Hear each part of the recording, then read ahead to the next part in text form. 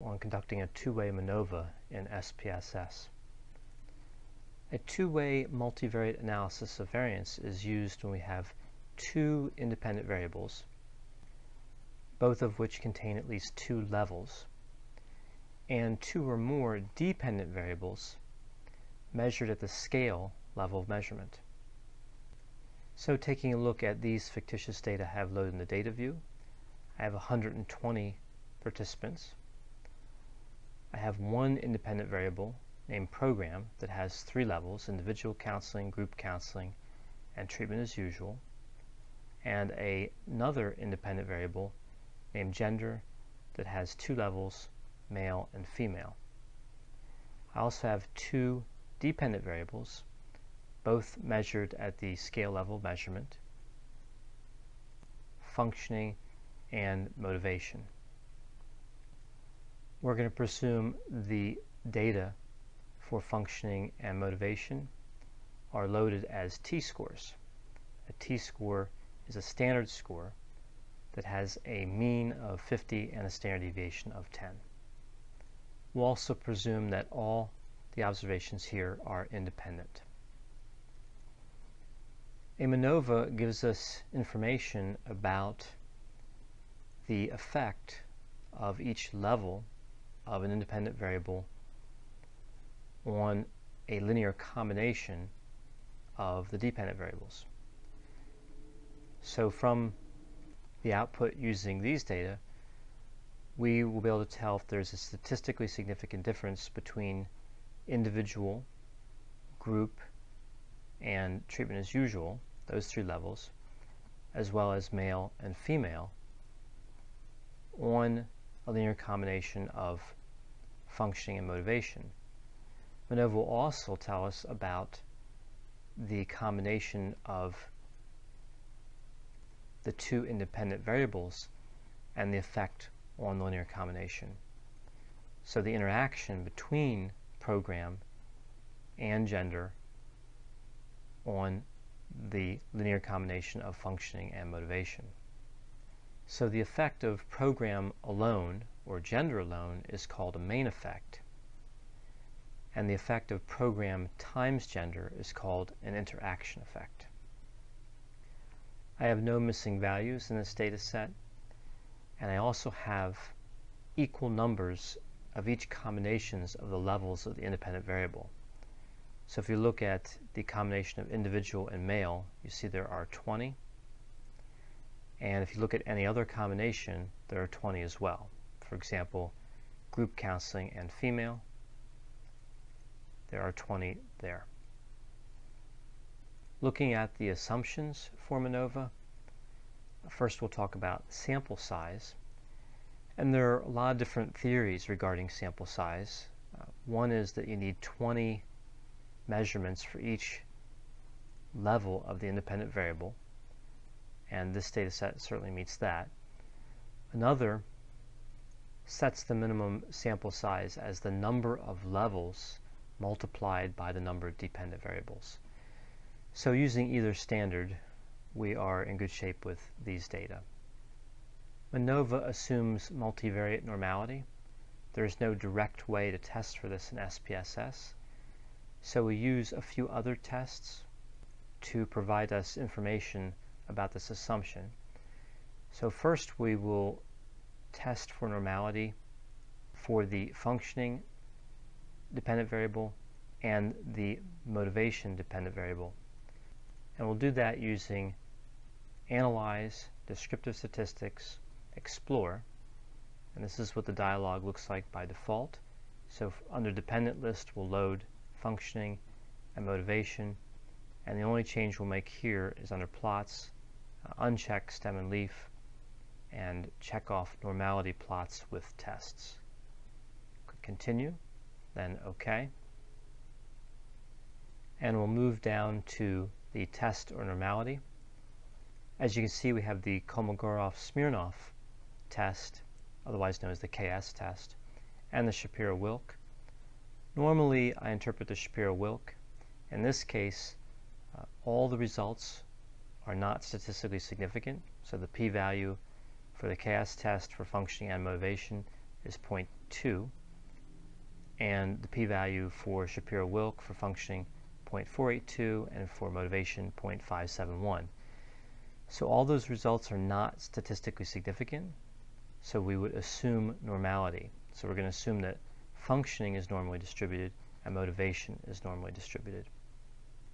Additionally, we're going to go to Analyze and go to Regression, and we're going to use the linear regression function to calculate the Mahalanobis distance.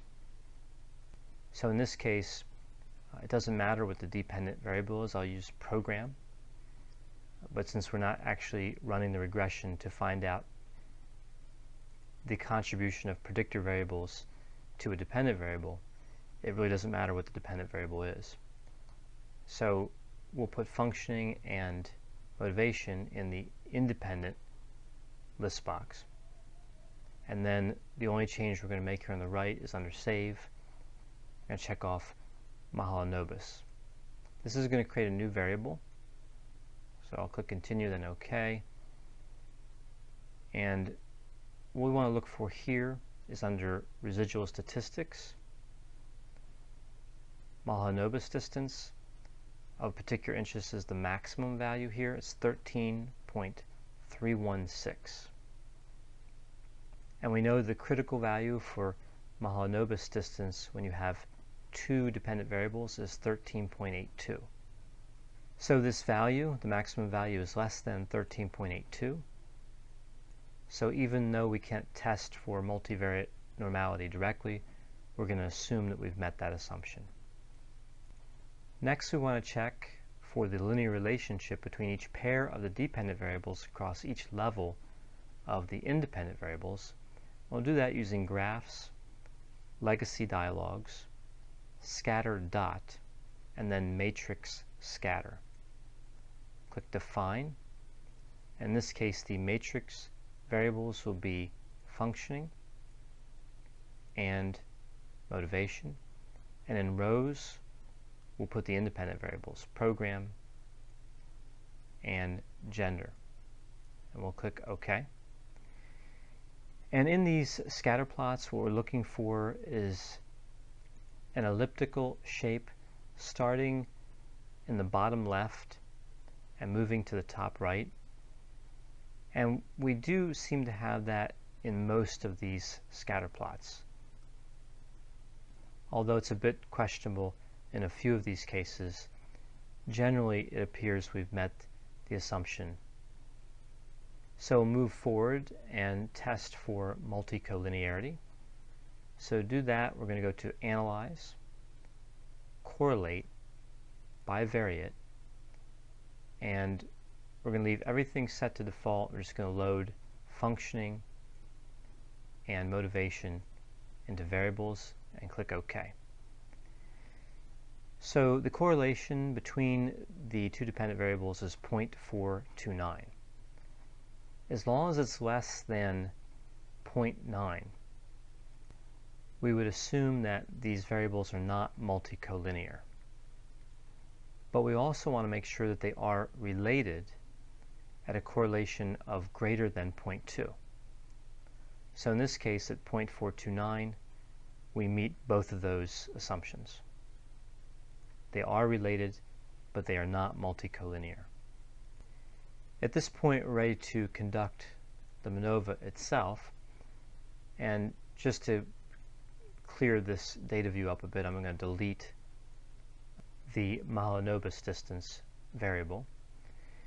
And we're going to go to Analyze and General Linear Model and Multivariate. This is what it looks like by default. Under Fixed Factors, I'm going to load program and gender, and dependent variables, functioning, and motivation. No changes under model or contrast. Under plots, I'm going to plot program on the horizontal axis and gender on a separate line and add that. Under post hoc, gender only has 2 levels, so there's no way to run a post hoc test for that. There's no need. But program has 3 levels, So I do want to run a post hoc test for program. And since we have equal cases for each level, I'm going to use Tukey. If we had unequal number of cases for each level of the program independent variable, I would select Shefe. So click Continue there. Under Save, there's no changes, but under Options, we do want to make a few changes to the default. We'll add display means for program, and for gender, and for program times gender. And then under Display, we'll add descriptive statistics, estimates of effect size, and homogeneity tests. Click Continue. So now we're configured to run the MANOVA. And taking a look at the results, you can see we have 40 participants in each of the levels of program and 60 from each gender. Moving down to descriptive statistics, we can see the means for functioning and motivation for each combination of the levels of the independent variables. And it's notable here that the low score, the low mean you have here for individual and female at 42.4. That's a bit lower than the other scores. And down here for individual female for motivation, it's also a little lower, 45.45. Now moving down to Box's test of equality of covariance matrices. We can see the p-value here is 0.103. Now the alpha that we use for Box's test is 0.001, not 0.05. Either way, of course, this is a non-significant result, but it's important to recognize that the alpha we're using is 0.001. So in this case, since we do not have a statistically significant result, we fail to reject the null, and we'll assume that the covariance matrices of the dependent variables are equal across groups. Moving down to multivariate tests, we did not violate any of the assumptions for MANOVA, so we're going to interpret Wilks lambda. If we had violations of assumptions, we would interpret Pillai's trace. So looking at program and Wilks lambda, we can see the p-value is 0.026, so there is a statistically significant value there. So we're going to reject the null hypothesis that the combination of functioning and motivation is equal for all levels of program. And then we'll take a look at the partial eta squared, and this tells us the percentage of the variance that's explained in the combination of function and motivation by program. And this is fairly small. This is interpreted as 4.8%. So a statistically significant finding, a small effect size. Then taking a look at gender, we have a non-significant result, 0.378. So we're going to fail to reject the null hypothesis in this case and assume that the scores on the combination of functioning and motivation do not differ by gender. And then we have the interaction of program and gender, and we can see in this case it is statistically significant, and it has a partial eta squared of 0.053 or 5.3%. So that's a stronger effect than just program alone. So in this case, the interaction effect of program and gender is stronger than just program. Moving down through the output, next we have Levine's test of equality of error variances. And what we're looking for here is that we have a non-significant result for function and motivation, and we do have that. Then looking at the test of between subjects effects, we're looking for significant findings here. So if we look at program and functioning and motivation, you can see now it's separate. So it's not the combination of the two any longer. It's program as it relates to functioning and program as it relates to motivation. And we can see here that we have a statistically significant result on the functioning. So the functioning levels are different on the program independent variable, or we would assume they are, at that's p-value, right? 0.005 is lower than 0.05. But for motivation, we do not have a statistically significant finding. 0.16 is greater than 0.05. So we would say that motivation does not differ based on program. And for gender, of course, now we normally wouldn't interpret this because with the multivariate test, we saw we did not have a statistically significant result. But it's non-significant either way, which of course is not a surprise.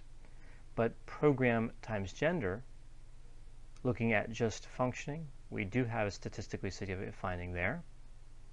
And we have a statistically significant finding for program times gender for motivation.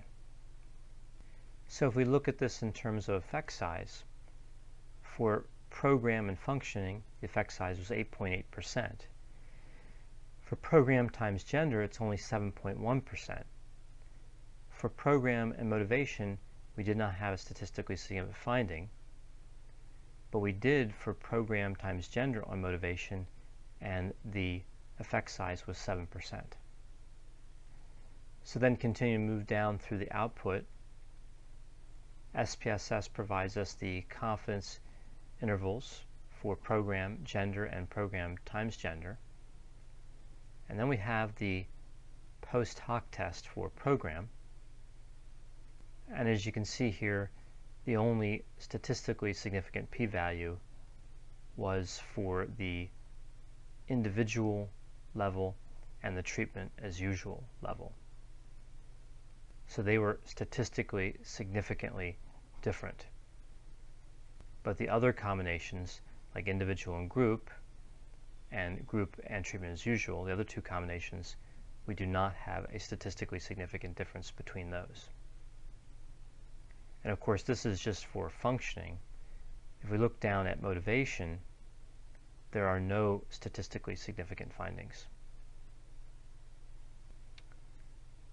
Moving down the output, taking a look at the profile plots for functioning and motivation. Take a look at functioning first.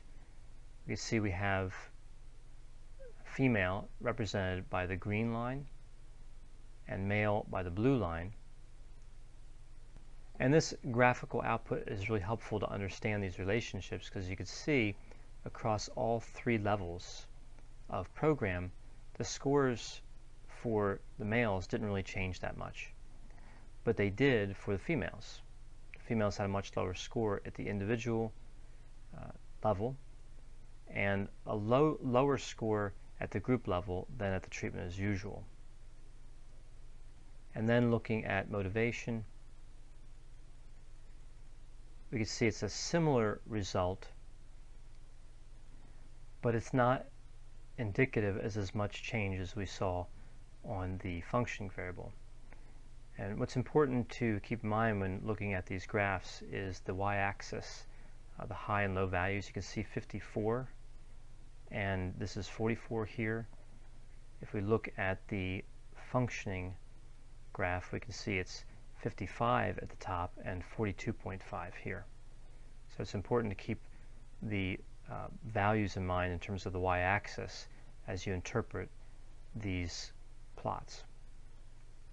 I hope you found this video on conducting a two-way MANOVA and SPSS to be helpful. As always, if you have any questions or concerns, feel free to contact me, and I'll be happy to assist you.